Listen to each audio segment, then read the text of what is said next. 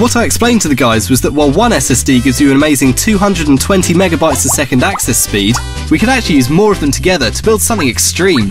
Through RAID, we could theoretically combine 24 in tandem to make the world's most powerful consumer computer. Now that would prove SSD awesomeness.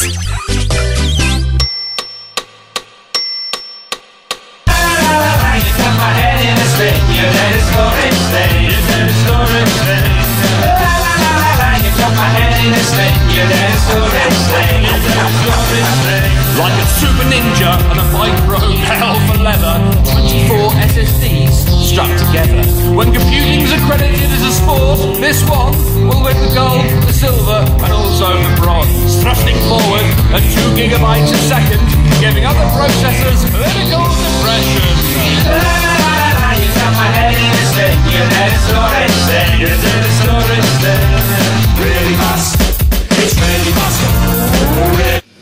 24 SSDs all together. Turn one on, turn the other on. This is it, we're going to do it. It works, the whole thing works. Really fast, it's really fast.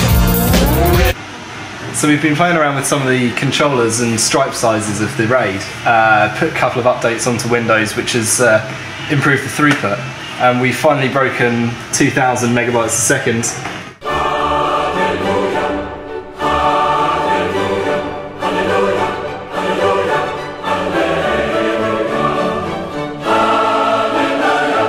We're going to open all of Office at the same time, okay?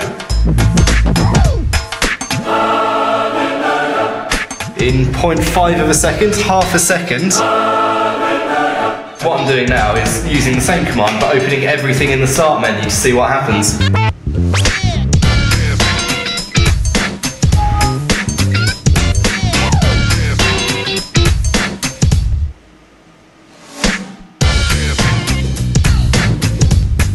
Wow.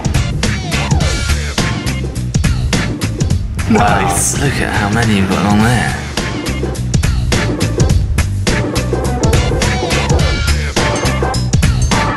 Off it goes.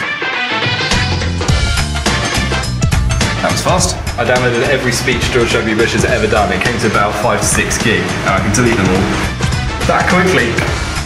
Right, we've got this wicked DVD, and I've ripped a copy to the computer. We're going to see which is faster, copying it from one place to another, or throwing it out the window. Ready, and go. Done. That was fast. This is one of the more fun tests, playing Crysis in high resolution. To prove the speed of these drives, we've taken a load of images of me flying around the room. They're about 4 meg each, and we're going to load them one after another and play them back instantly. Here we go. That is fast. To test the durability of these drives, I've got the RAID right here, and we're going to see if it keeps working.